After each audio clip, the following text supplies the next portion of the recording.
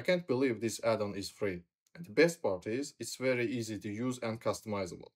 The purpose of this add-on is to scatter objects on the surface of different objects. It's procedural and you can make changes anytime. Hello there, welcome to Pivot Point. If you are making outdoor environments or even doing motion graphics in Blender, this short video can be useful to you.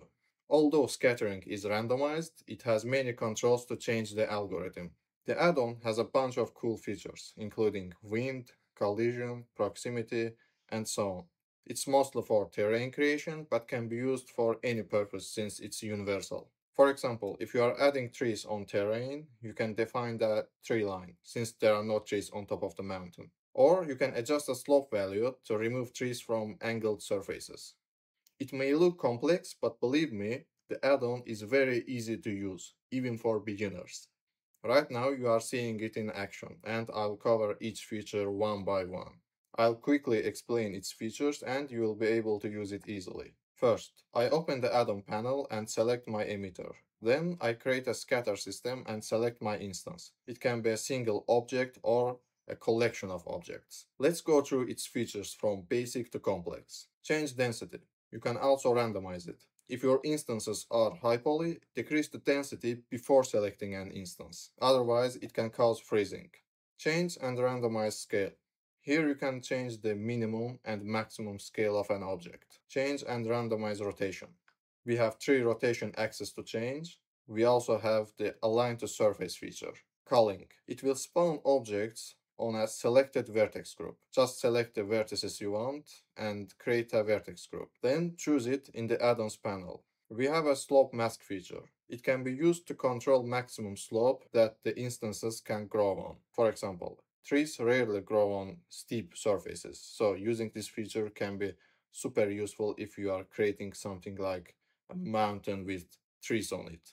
We even have an elevation mask, which limits spawning by height. You can define a tree line with this. It also has a smooth transition and invert features. Angle mask. Many plants are affected by sunlight. Using the angle mask can ensure that plants only grow in or out of sunlight to achieve similar effect to what happens in nature. The proximity feature works with geometry or curves. It spawns or removes instances near a reference object or along a curve. You can control the distance and smoothness of the transition. You can also use collection of multiple objects or curves. This can be useful for road creation or even for motion graphics. I just created a curve and selected it in the proximity tab. I can change its shape because the workflow is non-destructive. We can change distance, smoothness, and etc. We can also use multiple curves to create road junctions. It works flawlessly. Ecosystem with attraction and repulsion features. Let's say you have 2 scatter systems, one for trees and the one for rocks. If you want rocks to spawn near trees, select the scatter system for rocks, enable attraction, and select the scatter system for trees. Adjust the distance as needed. You can also enable smooth transition. Repulsion is the reverse of this. It will remove objects near instances of the scatter system. We have multiple texture masks, including noise, lines, tiles, and even image. I use a noise texture and adjust it for non-uniform scattering. It looks cool when you are working on large terrains. There are also wind and collision features. Enable wind and press space to see the effect. You can play with its speed, tilt, direction, and many other options. Collision works exactly as expected. Just select the reference object and adjust distance. It looks cool. We also have an optimization section for big scenes.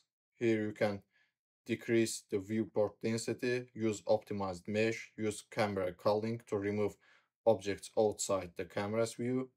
It's dynamic, so you can animate the camera as you wish. From here, you can download and test the add-on yourself. I'll put the link and installation instructions in the description.